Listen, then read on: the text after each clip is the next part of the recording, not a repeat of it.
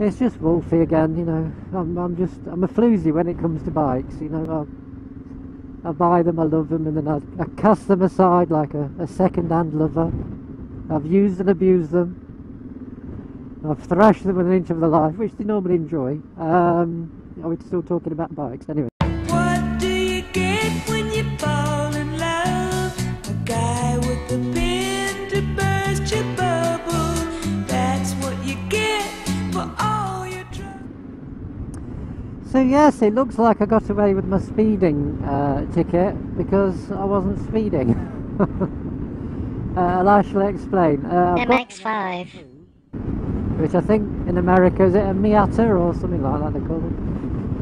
And when I first got it, I used, you know, you got your average speed cameras, and I'll be pootling down these 60-mile-an-hour roads on the average speed cameras, and noticed I'd got a tailback of traffic behind me and quite anxious to overtake me. So I got one of these apps for my iPhone, and actually at 60 I was only doing 50, and it's reading about 20% out.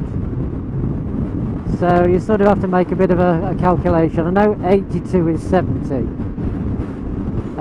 So when I went through this speed trap 3 weeks ago, I looked at my clock and I was just doing just a tad under 40, so I sort of slammed my brakes on. And I'm sure the police officer had a bit of a wry smile on his face, and I didn't know whether that was because I've got you bitch, or it was, why are you braking for, you're only doing 30, I don't know. So I did a bit of a test, and sort of 38 is 30, so I think I'd only be doing 31 anyway at the most. So that's why I didn't get a love letter from the police. Yes, I'm a mover, baby. Now get out of my way. Don't try to stop. Right, motorcycle fans, I'm looking for an adventure lid for when I go touring with my buddies in June, and I want a good quality one.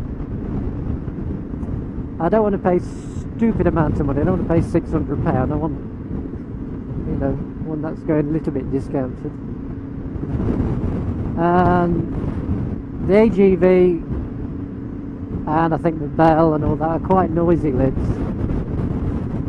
So apart from Arai and Shui, are there any good quality lids which are quiet? Or do I have to plump for an Arai or Shui? I've seen them discounted down to £200, and I'm hoping that's a genuine item. And the way to tell that is if it's just an internet shop, the chances it's a knockoff and it's a Chinese fake. But if they've got a proper store, quality helmet manufacturers check on what's being sold, so I think you pretty much can be certain that it's a genuine lid. So, but if you've got any advices on quiet adventure lids, and I want one with a removable peak, so if I'm doing any motorway speeds I can take the peak off. So there's quite a few that fit the bill. There's some really cool ones that we can't seem to get in this country. We can get them in America, which is annoying. But I've dismissed the AGV and I've dismissed the Bell. I think the Scorpion looks quite a good one. But anyway, I'll be interested to know any adventure riding types who've got that sort of lid. What you recommend? Alright, motorcycle fans, you take care. Bye bye. Oh, winding road.